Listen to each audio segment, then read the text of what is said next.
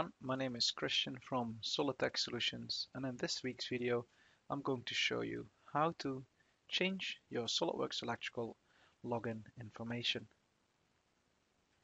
If I create a new project inside SolidWorks Electrical, it will automatically apply the creation date and my login name from SolidWorks Electrical and apply that to the schematic. As you can see over here, the login name is automatically taken from your Windows login information. Sometimes IT departments can change your name as a login name to, for instance, a computer name to identify the computer. Now, how can we change this inside SolidWorks Electrical so that we can see our own initials? What we need to do is we need to go to Application Settings over here. But before I'm going to make the change, I'm just going to close down this project.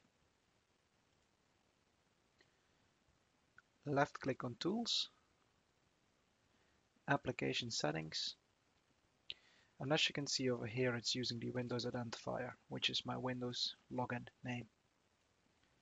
I simply go to Custom, and you can either type in your name or your initials.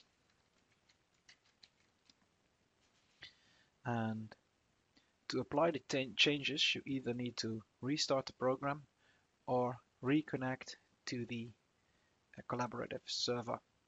So I'm just going to disconnect and reconnect. And now you can see that my login name has changed to my custom name that I've specified over here. If I now click on OK and would start off with a new project,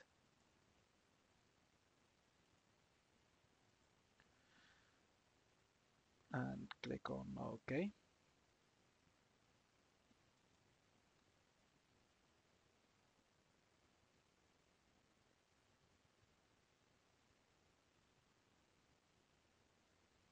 Now let's have a look at the schematic it automatically created. And if I zoom in down here, you can now see that it contains my own initials. This will also be used with revision information. So if I up the revision or verify my revision or validate a revision, and if users go to Tools, Connected Users, they can also see that I just connected to the SolidWorks Electrical 2D package. Thank you for watching, guys.